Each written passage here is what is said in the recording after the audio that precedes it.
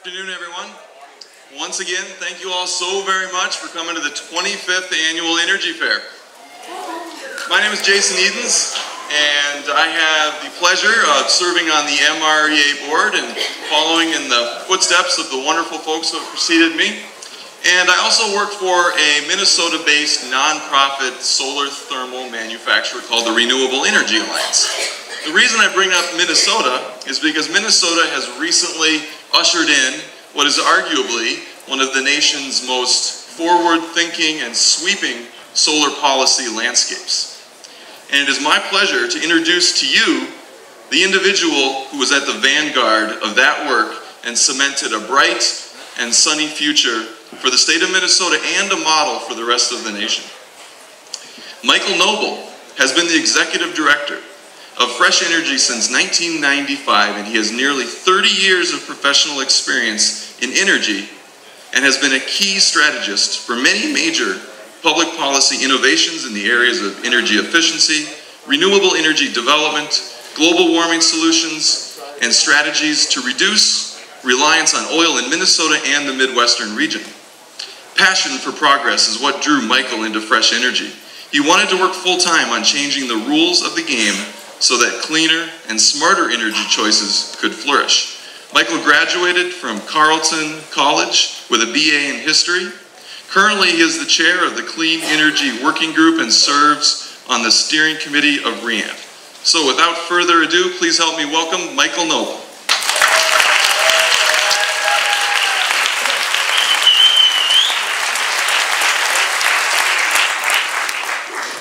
Thank you, Jason. It's delightful to be here at the 25th annual gathering of the good people of central Wisconsin thinking about our energy future. 25 years is really a long time, and that's about how long I've been thinking all day, every day about our energy system. Actually, Fresh Energy was incorporated just 1 year after this fair started. We began in 1990, and you got started in 1989. Our organization is a very practical, straightforward organization whose job is to both shape public policy and then drive public policy, focusing on things that are both practical and visionary to create energy solutions that are beneficial for all. When I say all, I mean the environment, the economy, the plants and animals and the creatures, and our children and our grandchildren. So that's what we focus on. And we stand on the shoulders of giants like you, BJ, and Carol, and I'm very, very honored to be able to be at your celebration of your 25th event here. When you first came here to Custer, you were the pioneers. You were out front.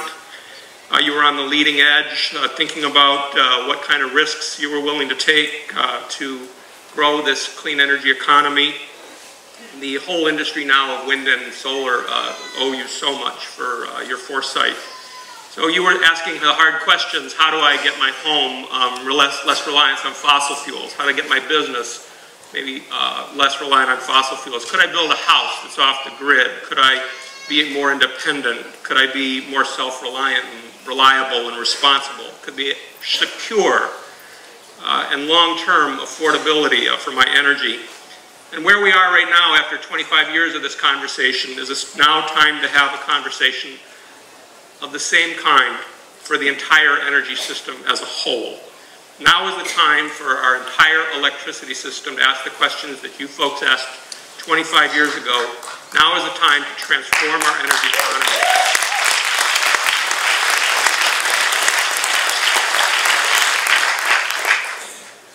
One big driver of this whole debate, there are a few black slides and it's not broken. I just want you to look at me instead of the slides. It's a trick. One big driver of this whole transformation for a new energy economy is our response to the problem of climate change. Now, all the professionals tell you not to start a speech or introduce yourself to an audience by talking about global warming, but the hell with that, I'm going to talk a little bit about global warming.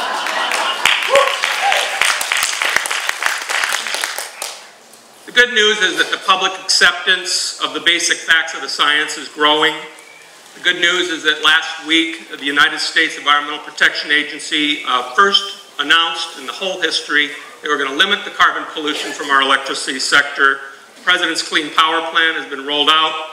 And what really shocked me was how isolated the coal industry was, and that even conservative politicians did not come out and attack the plan, because it's so apparent to the average people in America that it's a sensible, practical thing to reduce carbon pollution. So mostly what industry said, at least the industry that I listen to most closely in Minneapolis, St. Paul, the co-op electric companies and the investor-owned electric companies and the large electric companies that serve industrials up on the Iron Range, they said they could probably do it. They could reach these goals, and maybe it's because they're not as tough as they should be. But the amazing thing is that carbon emissions are now going down in America, and what the plan says is they're going to keep going down, and they're going to go down some more, and then they're going to be down. And now what you need to know is the basic science of the matter is we have to get the carbon out of the economy. We need to figure out how to run all of America prosperously without carbon pollution. That is the goal that we should all be joined around.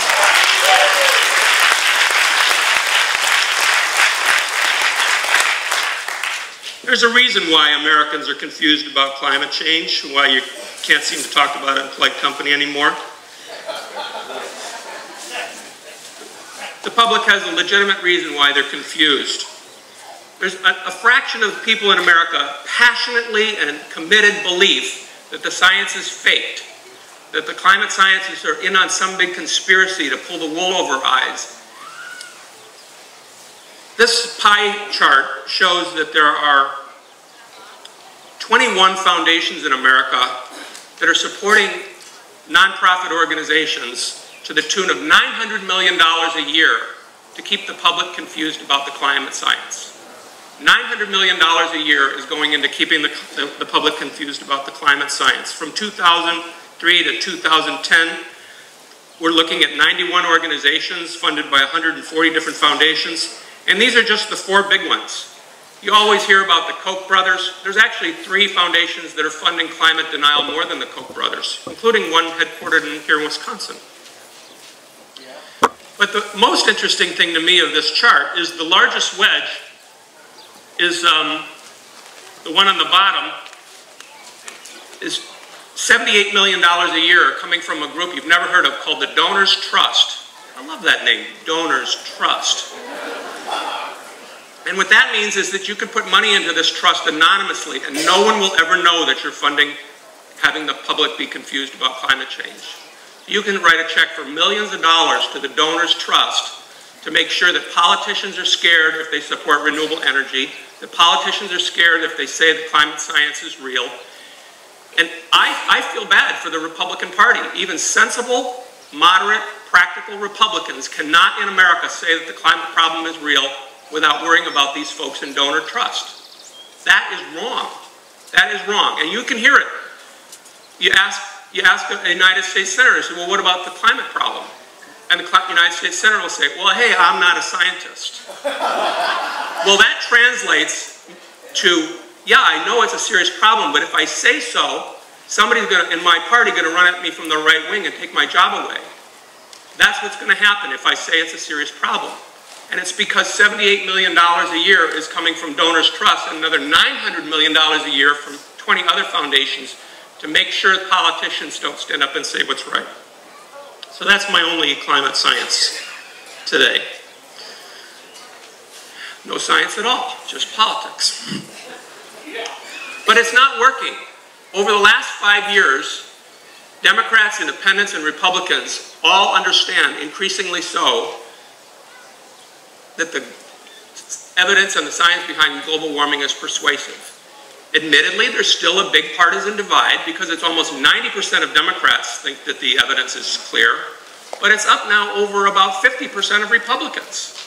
So practical people in politics know that climate is a serious problem, and yet still it's polarized. We can't talk about it.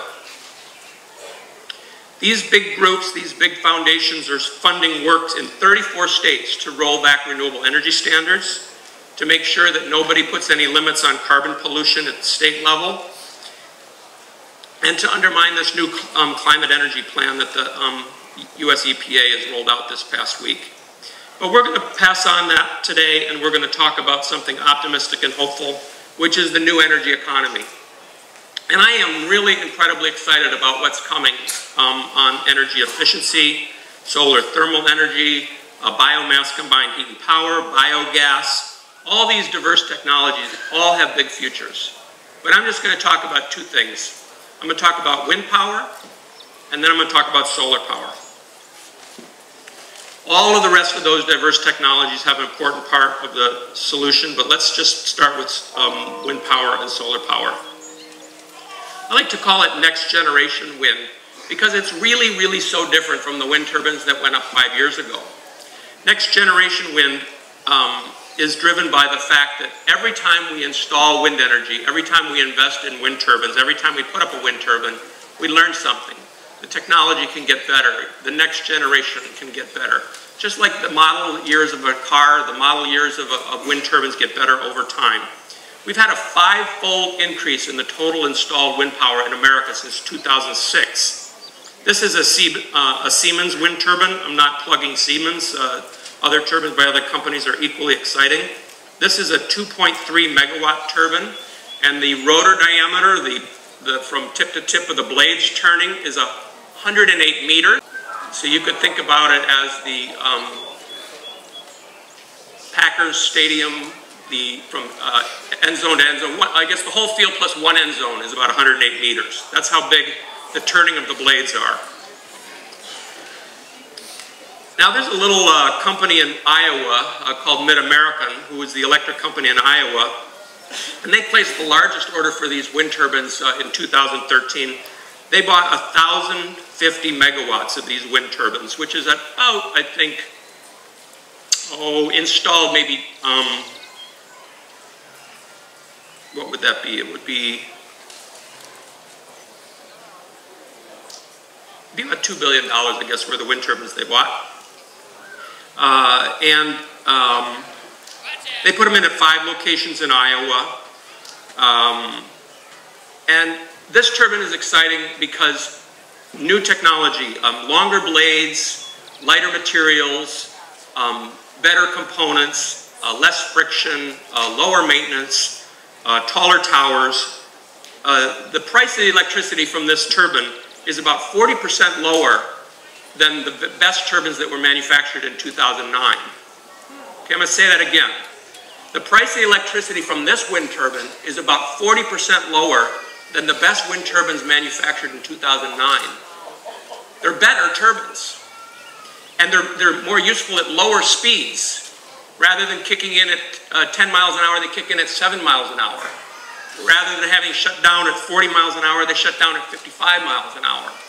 They're capturing more of the range of the wind, and they're larger, capturing on a taller tower where it's more windy.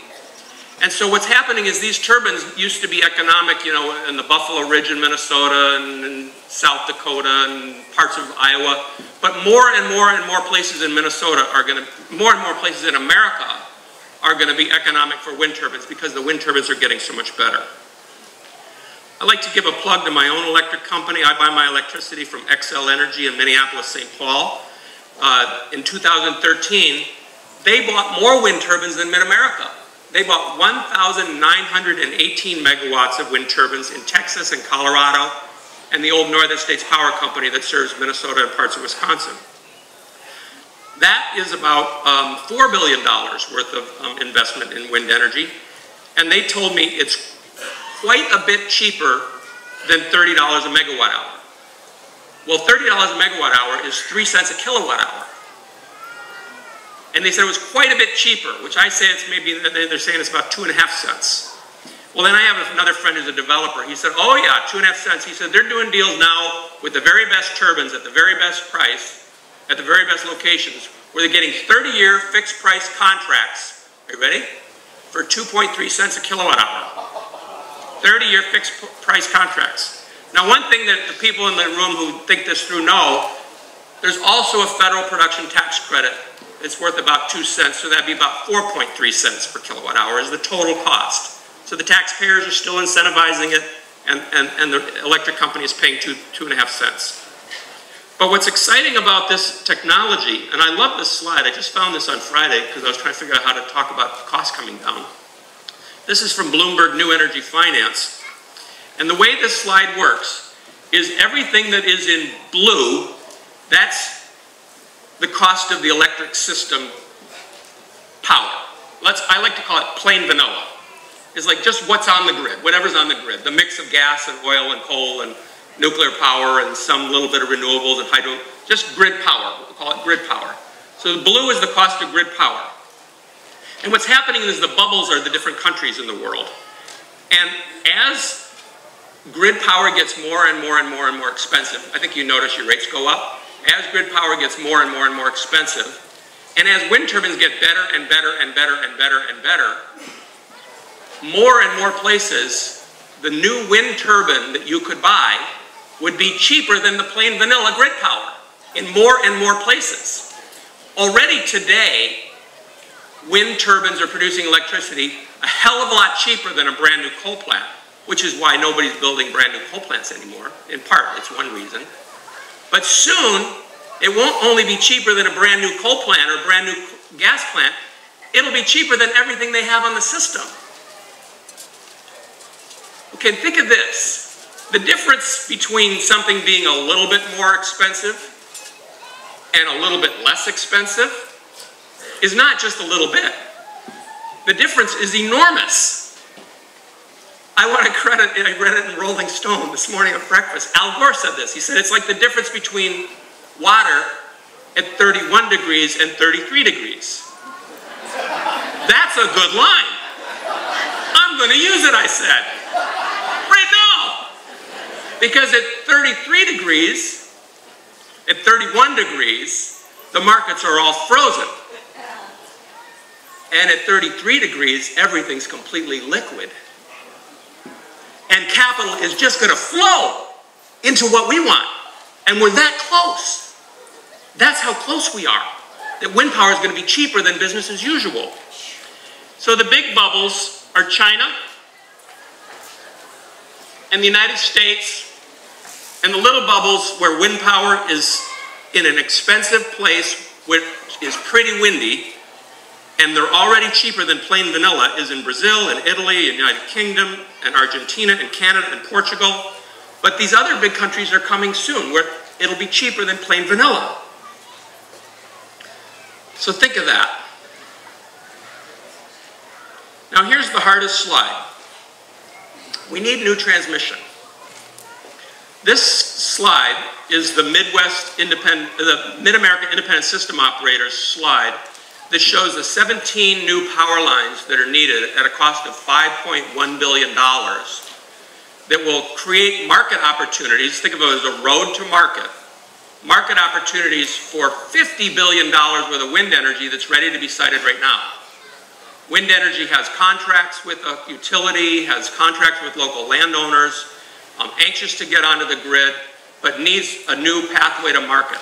And these 17 new transmission lines are going to be built out presumably over the next 4 or 5 years. Now I want to be in a dialogue with communities along the right-of-way, especially from La Crosse to Madison. I want to be in a dialogue with how this can be done in the best possible way to site it as much as possible along the corridor of I-94 and not in ecologically important areas, to keep it away from people and communities where impacts are not needed, not wanted, over in the corridor where you're driving by and nobody gives a damn if you see a power line. I want to be in a dialogue about that because I know this power line is needed. But I hear over and over again, if we just were doing a better job on distributed generation, we wouldn't need this line. But what I want to tell you is that distributed generation is also going to be cost effective and cheaper than plain vanilla in the next 5 years. 80% of the people on planet Earth will be able to install solar power within 5 to 10 years, depending whether you're an optimist or a pessimist. 80% of people on planet Earth will be able to install solar energy for cheaper than business as usual within the next decade. Al Gore said 2020 in the article I read. So solar power is inevitable. Solar power is not just a good idea. Solar power is going to be a tsunami. It's going to be absolutely inevitable. that solar power just washes through the American economy.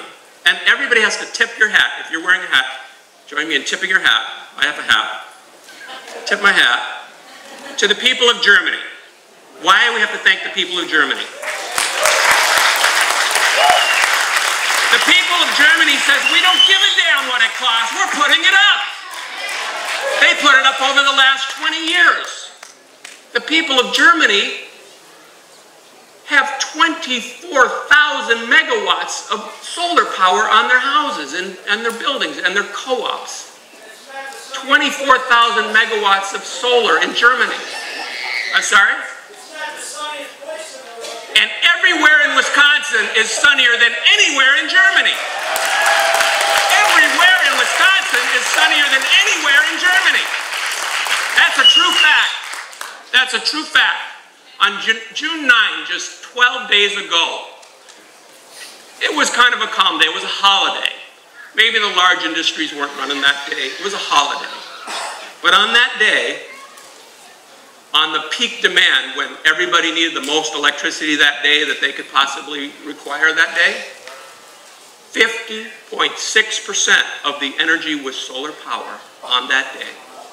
50% of the country of Germany's energy was solar power at that time. So don't let anybody tell you we can't have it and it's not coming. It's coming big time. 23,100 megawatts. That's about, I don't know, $50, $75 billion. Well, that's interesting. The country of Germany has about as much capital investment in solar power as all the Midwest is planning in wind power. It's about the same. Interesting, the country of Germany's economy is about 10 times larger than the economy of Wisconsin.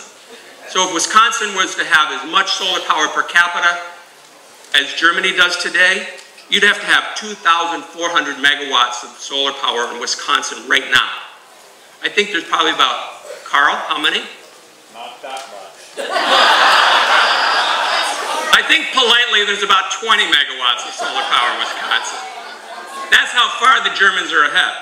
So again, should we tip our hat to the people of Germany?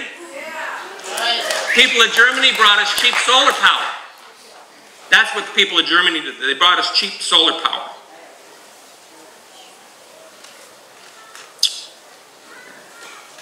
This is what I love about solar energy. It's infinite. It's truly infinite.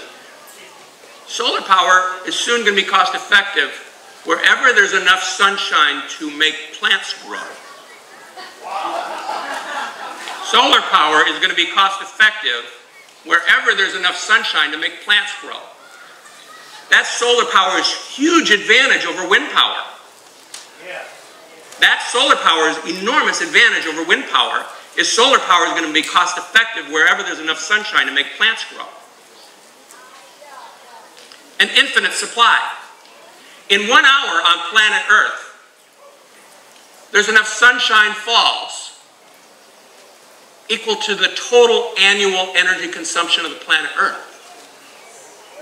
In 1 hour on planet Earth, enough sunshine falls equal to the total annual energy consumption on planet Earth. We're not very good at collecting it. Our efficiencies are low. We're not going to cover the Earth with solar panels, but it is truly infinite in supply. I love it when my friends in the natural gas industry tell me that we have 100 years worth of natural gas. I'm like, we got 5 billion years on this sun. They tell me it's going to last 5 billion years.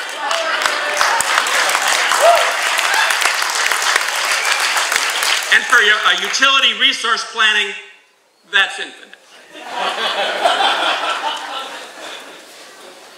Rock bottom running costs. What other technology could you buy that has no moving parts?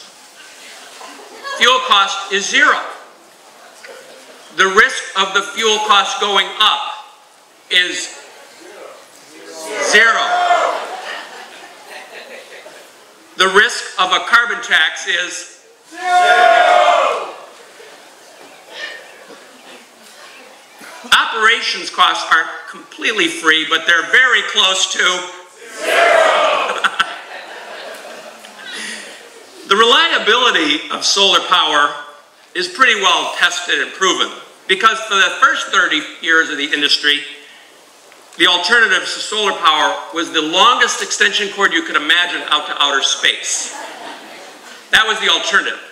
So they made solar energy really super reliable for oceans and outer space and mountaintops and remote industrial applications.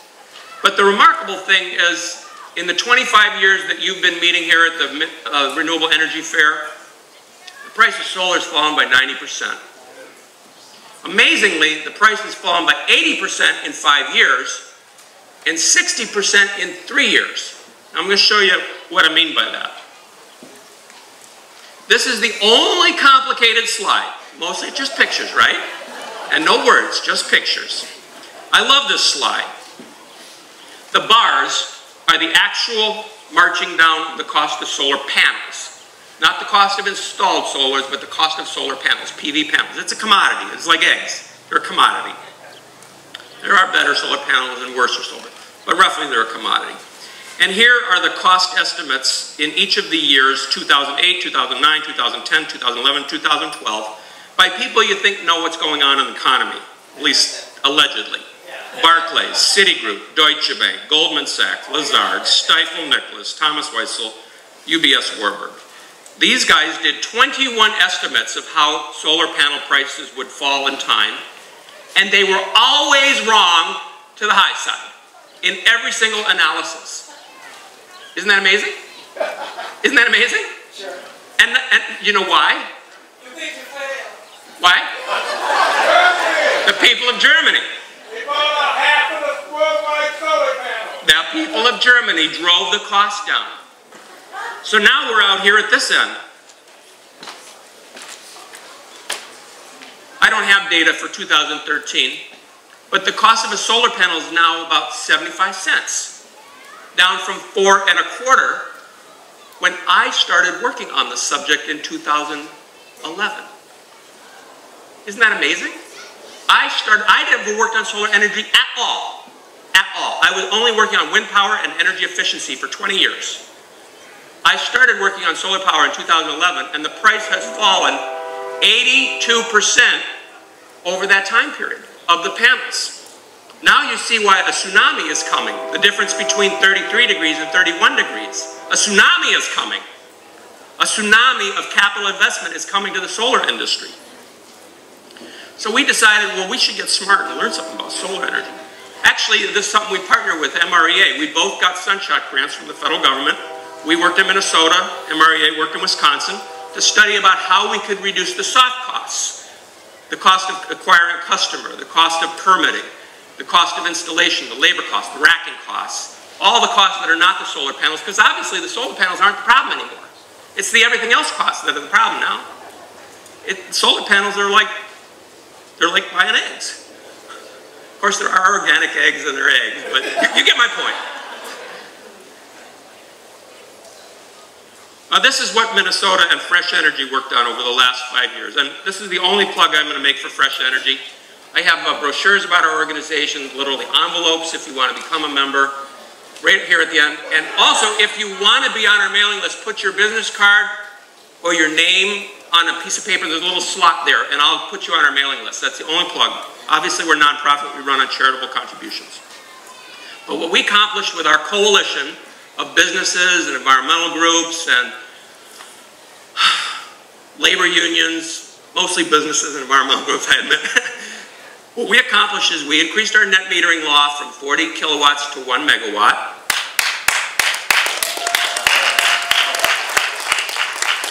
We got a 1.5% solar energy standard. All the investor-owned electric companies have to have solar energy in their mix by law, which is going to increase the amount of solar energy in Minnesota by 30-fold over 5 years. We got a 10% goal in statute. It's the goal of the state of Minnesota that 10% of all of our state electricity will come from solar power by 2030. It's soft because it's just like, hey, it's a goal. But we like to meet our goals, and the utilities know it's in the law. They got to do it. I mean, they could say, well, we don't have to. And they're like, did you read the law? You're regulated by the regulators. Read the law. We got a wonderful community solar statute, which I'm not going to describe today, but I want you to steal it and replicate it and do it here. It's a wonderful statute allows corporations, giant corporations, little corporations, small businesses, co-ops, community boards, nonprofits, municipalities, your bridge club, your golf club, the Kiwanis Club, the Boy Scout troop, your environmental studies circle, your book club. Anybody can get together and own solar energy together in Minnesota now, by law. By law, anybody can own solar energy together and put it at the sunniest place you can find, the cheapest place you can find, and get the credit back on your own home electric bill. So, isn't that great? Isn't that awesome? Get full credit back on your own home electric bill, and what we're just dickering exactly right now on is what actually is the credit in cents. Will it be 10 cents and this stuff won't cash flow, or will it be 13 cents and it'll be a tsunami of money come into this field? Because there's only a small fraction of the people like you who will say, I am actually writing the check to pay more for my electricity. It's a small fraction. It's maybe 1%, maybe 2%. Some people think it might be 3%. But I'm in favor of the 97% who just want to have affordable, reliable, responsible electricity. And oh my God, it's cheaper too? Sign me up. Last thing is a little sidelight is that we had a head-on bid. The big electric company, Xcel, called for bids. They had a requirement for peaking power, a need for electrical generation on that hottest day of the year. Maybe it would only run 5% of the time, 10% of the time. Not a power plant that runs all the time, just kind of one you have on standby. And this clever little solar energy company said, we could do that. And so they opened the bids, and there were 3 big natural gas-fired power plants and 100 megawatt solar proposal at 20 different locations from 2 megawatts to 10 megawatts. Roughly, I guess it would be, well, let's just say the cost of the solar panels themselves at 75 cents a watt would be like $75 million. And then maybe the all-in cost would maybe be a couple $150 million maybe. Guess what? The solar energy was cheaper and they won the bid. And the gas guys were, wait, I thought this was a gas competition for peaking power. And the judge, who actually was a former Republican lawmaker from Lake Elmo, no Birkenstock guy, I tell you, this guy's not a Birkenstock guy. His argument was, hey, fair is fair. They played by the rule. It's free market. They won on price. They're cheaper. The solar guy's cheaper. Give it to the solar guy. So we're going to have a 100 megawatt solar energy project at 20 different locations in Minnesota that won it on price alone. No environmental tree hugging stuff, just on price. So now you're thinking, okay, Michael's make the case. This is a black slide. I'm watching my clock too, because I do want to finish on time. And we're doing okay. You're thinking, okay, saying capital is going to flow into the space, wind power is going to be cheaper, solar power is going to be cheaper. Well, efficiency is already cheaper.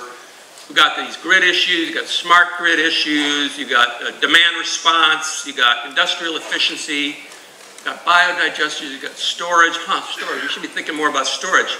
These people were thinking about storage 25 years ago. They didn't have a connector to the power line, so they were thinking about storage. That's why it is a good analogy, that what you were thinking about 25 years ago is now what we're thinking about for the whole economy. It's a very good analogy. But this is what I'm going to tell you. This is not going to be easy. This is going to be like rebuilding an airplane while you're flying it. It's a wicked problem. This is Lena Hansen, somebody I really look up to, Rocky Mountain Institute. If you want to read one book this year on all this stuff, the book you should read is called Reinventing Fire from the Rocky Mountain Institute.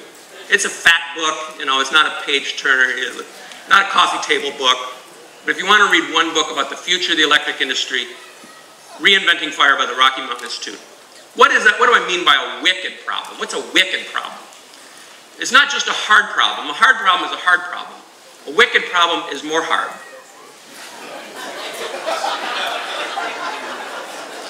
I mean, how much can solar energy and wind power do? How much? Half?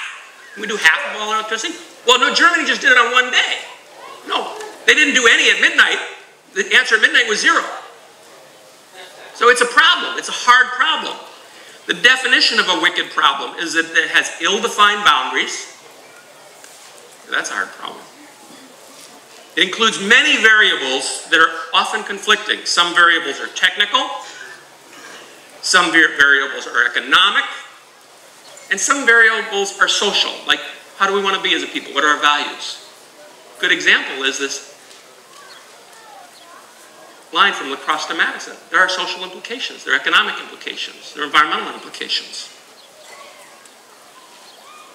Wicked problems are new, they're novel. They haven't been thought about before. They're unique. They've never been solved before. A lot of kind of problems, you get someone a problem, somebody else has already solved that problem, and you just see if this person's going to do it the same way or do it right. Problems are often like that. Like, he knows how to solve a problem, and can he figure it out? Well, this is a problem that has not yet been solved. To run the economy without fossil fuels. This is a wicked problem. Also, these problems are not often have answers that are right answers and answers that are wrong answers. They have answers that are trade-offs. Also, wicked problems are not conducive to basic testing methods of trial and error. I like to solve problems trial and error. You know, type a word in the word perfect, and the computer tells you spelled it wrong. Try again. Trial and error is a good tool. Wicked problems don't have that benefit. But every action you take has real consequences, and there is no immediate test, immediate feedback of whether the solution you adopted actually works. That's how wicked the problem is, of figuring out how to run the economy. So now you're thinking, oh my God, now he had us up, that there was capital flow, now it's too hard. Is Jeffrey here? Are you Jeffrey? He's an electrical engineer volunteering. America has the smartest engineering brains in the world. We can solve this wicked problem. We can solve this.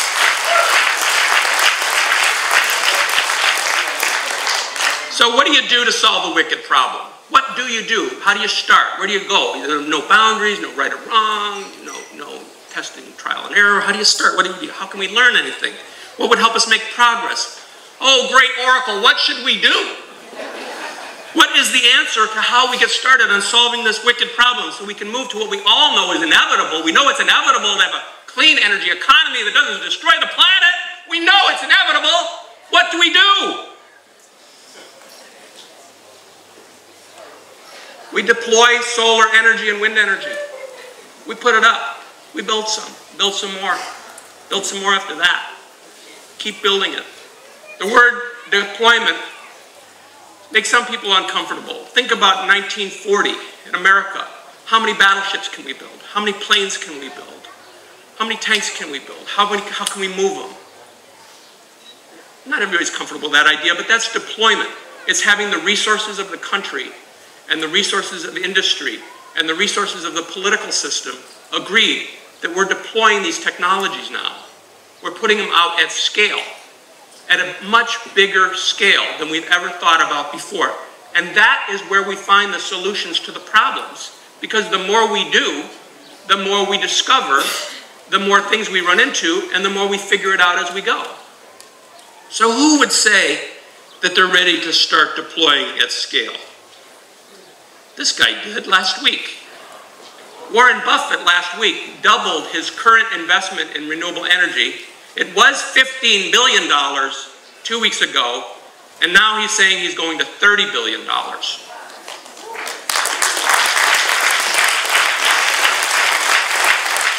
I don't know this guy, but I heard he's smart.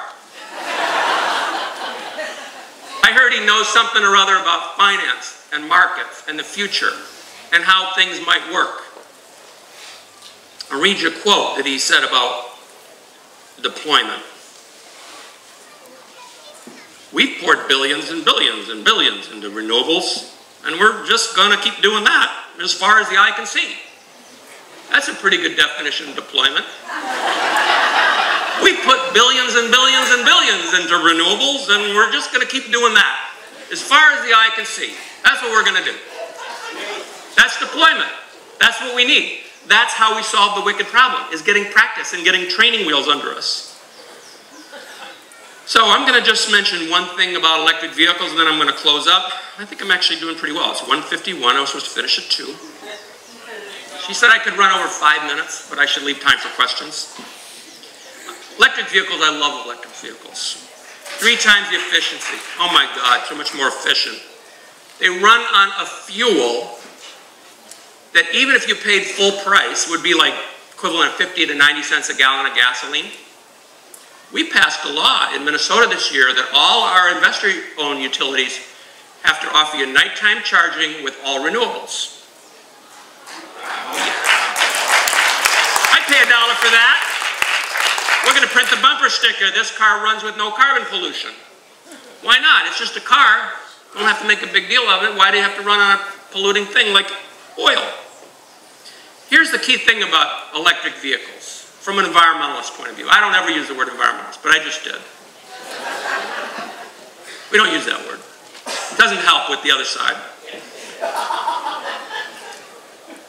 The grid, the electric system, is getting cleaner and cleaner and cleaner and cleaner and cleaner and cleaner and cleaner every year.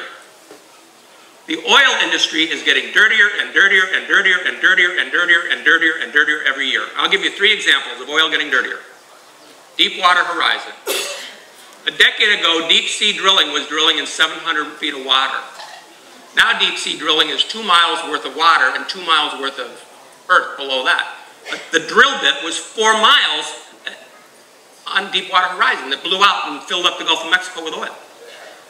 That's dirtier and dirtier. And that's just 10 years. That's how much further we had to look for oil. A train blows up in a little North Dakota town.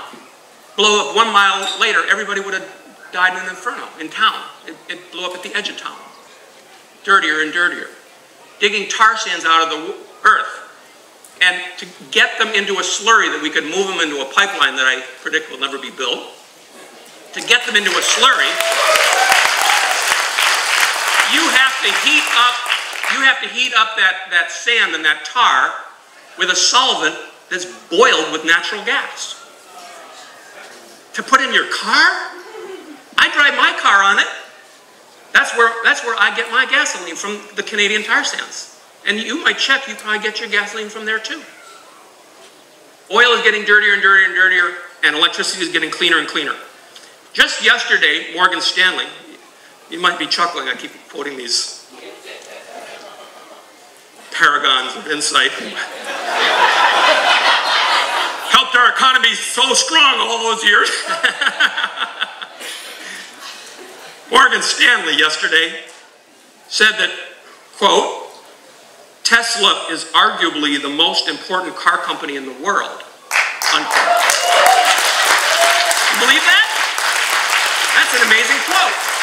Tesla is arguably the most important car company in the world.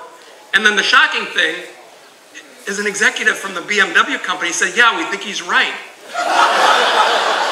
Because they're driving innovation where there's no innovation. They're showing it can be done. They're showing that you could have a really cool car that doesn't destroy the planet. That's innovative. That's pretty neat. So I have a question. Somebody in the room is going to know the answer to this question, I predict. There's an iconic American company that's a motor corporation, not Tesla Corporation. And it came out with a very surprising announcement on Thursday of this week.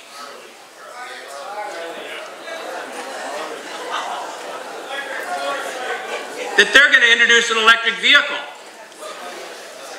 And they're going to see what people think about it, and maybe some improvements, and they're going to do a little tour around the country and test it out.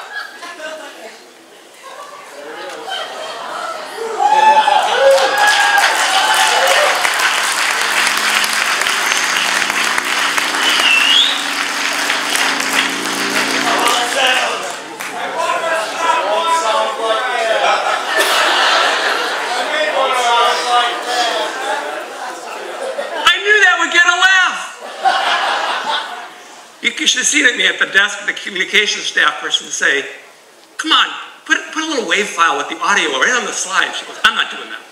I go, no, try it. We could try it. It's against my better judgment. I'll tell her that it worked. You want to hear it again? Quiet this time.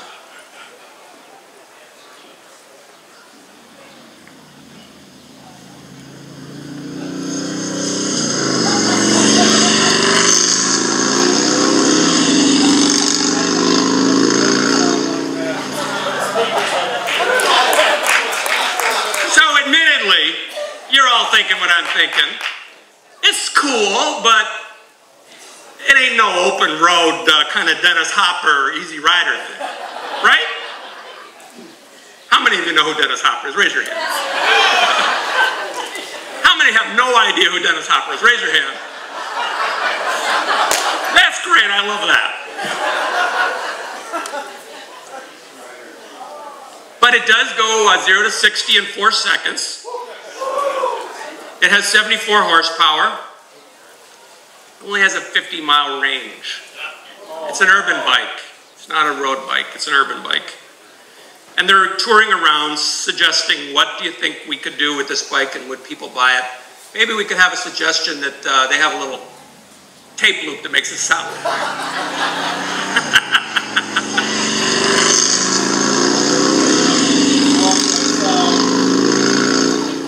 Okay, so if you think that's cool, take this assignment from me.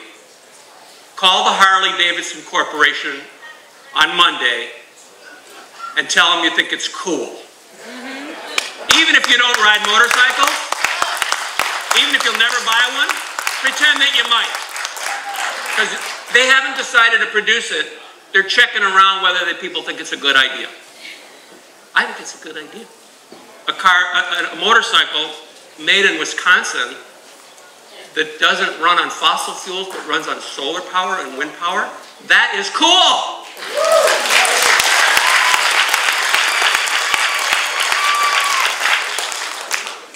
So I'm going to wrap up. The name of the motorcycle is the Livewire. You can suggest that they have it sound like a big hog, and maybe get a laugh out of that. My closing request is that you stay in a conversation with us. You can follow me on Twitter. I'm kind of a fanatic. Carl is my promo guy. Carl Segrist retweets me here. You can also read our publications. If you give me your business card or write your name and your address and email and put it in a little box, we'll put you on our list of publications, come out quarterly or whatever. But we also, if you're really, really into this stuff, we publish a newspaper every morning. It's called Midwest Energy News on the bottom here.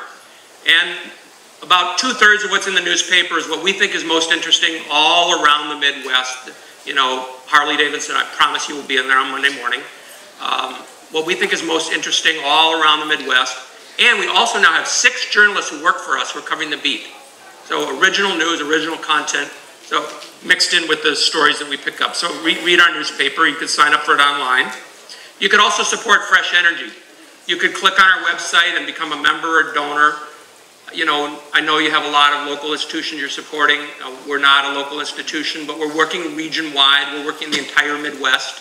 So we would love to have your support and your membership. Or if you're fabulously wealthy, ask us for coffee. We'll love to sit down and talk about our business model and our plan.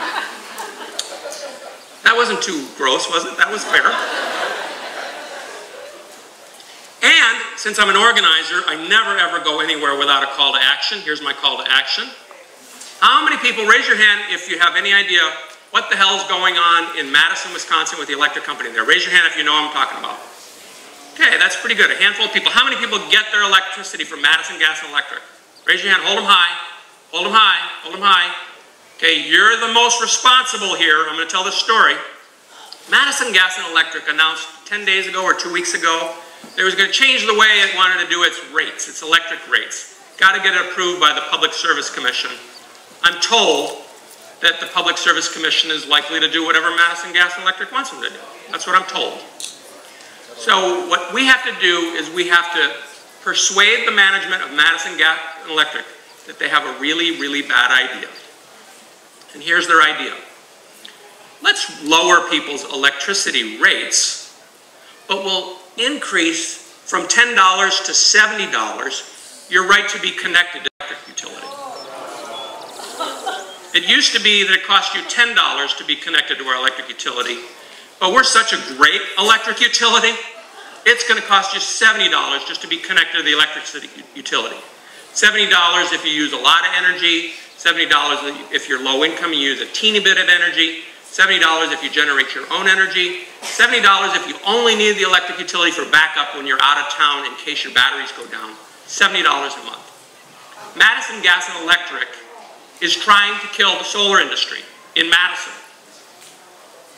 Madison Gas and Electric is trying to guarantee that they never have to deal with any of these changes that we just agreed were inevitable. Madison Gas and Electric is trying to take all the chips on the table and say they're all mine. The management of Madison Gas and Electric is trying to pull a fast one. If they win, a lot of electric utilities all over America are going to say, "Al, look what they did at Madison Gas and Electric. We could pull that off too. We got even a more friendly regulatory commission than they have in Wisconsin."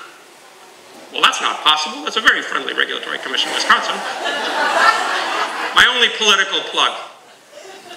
So here's what you do. Call them up. Write it down. 2 ways to reach them. Reach them by email. Reach them by phone. I tried it. Call the 700-252-7000. Press 2 for a company directory. Ooh, press 2. Say the name of the person you want. Gary Walters, CEO. Oh, I'm in Gary Walters' voicemail. Hi, Gary. This is Michael Noble. I'm speaking to about 1,000 people tomorrow, and I'm going to give them your voicemail address.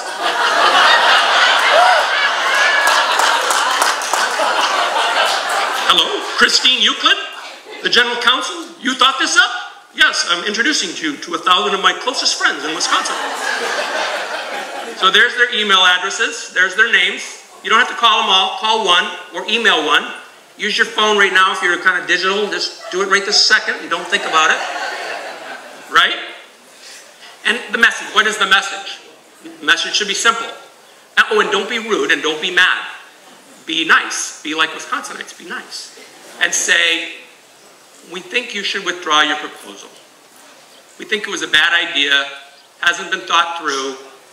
Not something we can negotiate through. You need to withdraw it and then sit down with the community of Madison and talk about the future.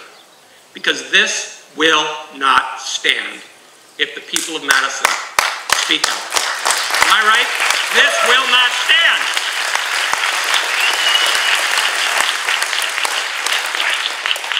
Okay, that's the action item. Introduced fresh energy, talked about all that. I'm going to finish with a quote. Wallace Stevens is a poet. Are there poets in the room? Raise your hand if you're a poet. Raise your hand if you love poetry. A lot of poets, a lot of poetry lovers. Wallace Stevens. After the final no, there comes a yes. And on that yes, the future of the world depends. So when our children will ask us in 2025 or 2030, did we do everything we could do to solve the scourge of global climate change? Did we do everything that was reasonable? The answer we want to give them is yes, we did. And it was enough to make the difference. And we avoided the most serious consequences of climate that we could leave to our children and our grandchildren. With that, I thank you very much.